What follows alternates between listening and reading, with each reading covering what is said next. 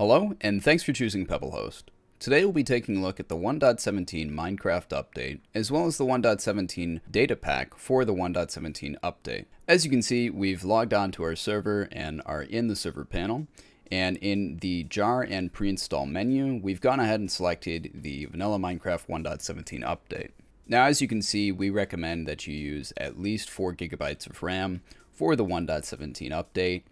This is due to the resource usage it uses.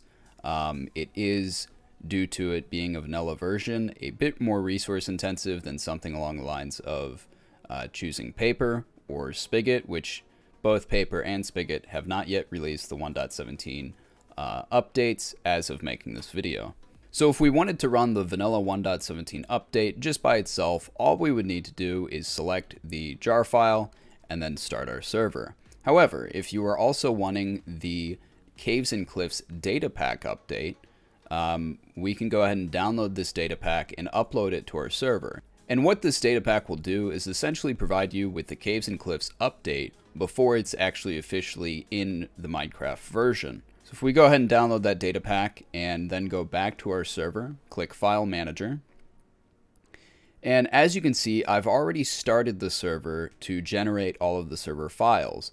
So once the server has been started once, you'll want to go ahead and click the world folder.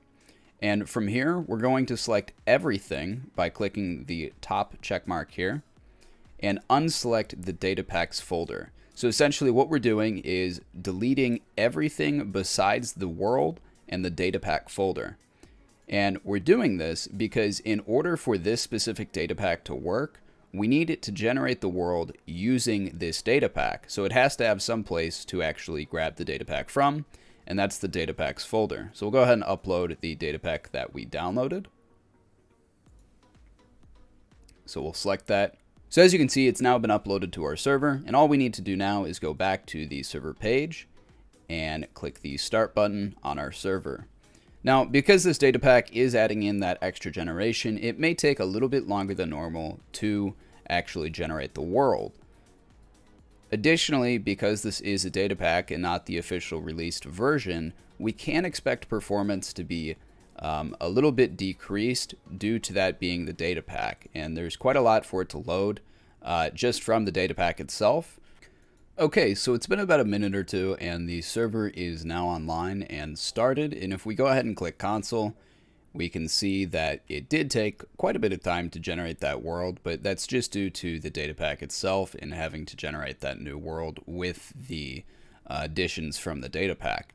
Now, one thing to note is you may see this can't keep up, the server is overloading message in your console.